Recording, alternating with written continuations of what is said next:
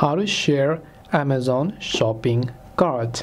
Now let's say that you have got a couple of products added to your cart, so you can tap on the cart icon from the bottom right. Here you can see I have got one product. Now the problem however over here is that I want to share this cart because I want someone to review it before I purchase all of these items. Now unfortunately Amazon directly doesn't give you the option to share the cart from the cart page. But what we can do is we can do in one indirect way. So depending upon how many products you have over here on your cart, right, make sure to keep those in mind. First of all, we will go to this account or the profile like icon here. Then simply go to the list option as you can see from the top.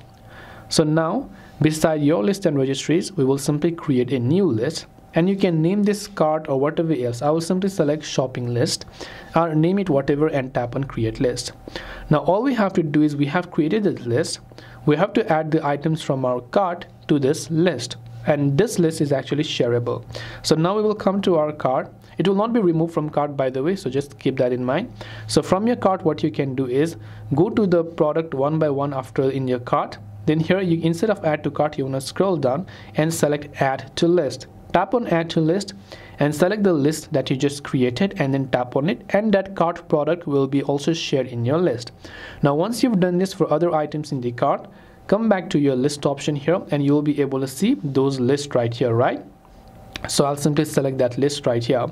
Now all I have to do is I have to share this list. To do that, I can tap on the invite option. Then I can invite someone to view only and can view your list without making edits, or view and edit. So if I also want the person to edit and remove the items, I can select view and edit. A certain link will be generated right here. So you have to simply copy this link and you can share this with the person with whom you want to share your cart. And this is the indirect way to do it. If you have any questions, feel free to leave them down below. Thanks for watching and see you soon as always in the next video.